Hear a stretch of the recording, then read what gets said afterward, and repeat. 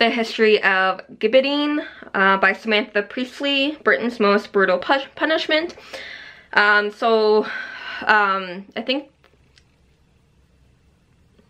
the one example I can think of after I'm like, oh, so that's what it's called.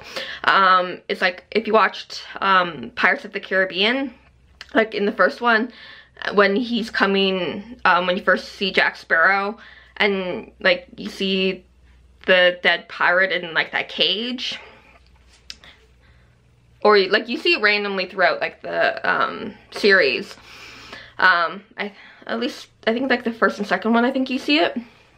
But that's what it basically is. So you get basically the introduction of like the Murder Act and like the lead up to gibbeting as a punishment. So like if you murdered somebody, you're gonna die and get basically shown off in this cage, which the author has mentioned can prolong the grief period for the victims' families. So, and like which would lead some not wanting that to be like out there as like a punishment, or not as like visual.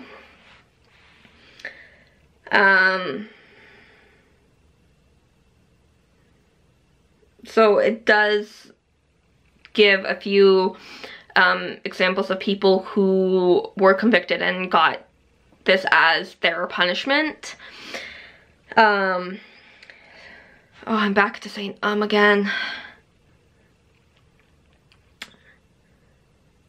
So you get like pirates, mail robbers, it going to being a form of entertainment, and a lot of other, not a lot, but like a small variety of other information about it, and then it going in from the beginning to its decline and eventual end.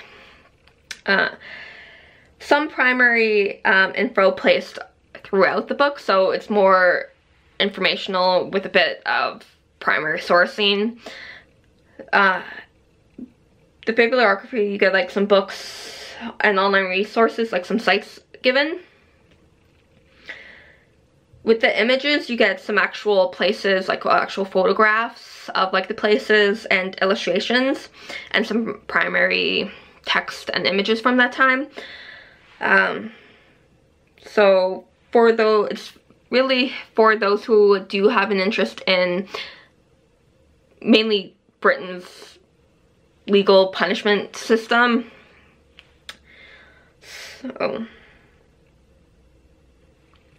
So I kind of like the beginning of this. The story of gibbeting in Britain has an ending, but no beginning.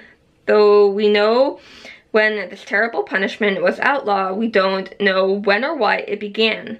Gibbeting describes the ghoulish practice of hanging a criminal in a body-shaped cage or irons and leaving them suspended there for all to see. Many reasons were given for gibbeting people. It was said to keep their body hanging between earth and heaven so the deceased couldn't pass over. So there's that bit of religious kind of thing.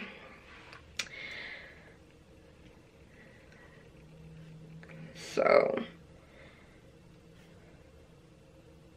career criminals, and it does mention like some places, like Rolf's Lane, Curry's Point, Kenneth's Mount, a small hill in Aberdeenshire, where Kenneth Leo robbed the male of 270 pounds and was hung in chains on that site following his execution, is called Kenneth's Mount.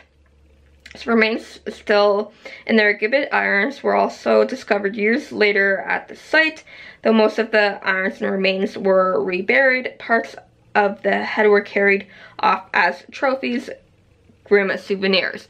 So it's just certain places you could go and see, this person's body basically hung here. So if like that kind of history is interests you in some way, or doing like a project on punishments and the legal system,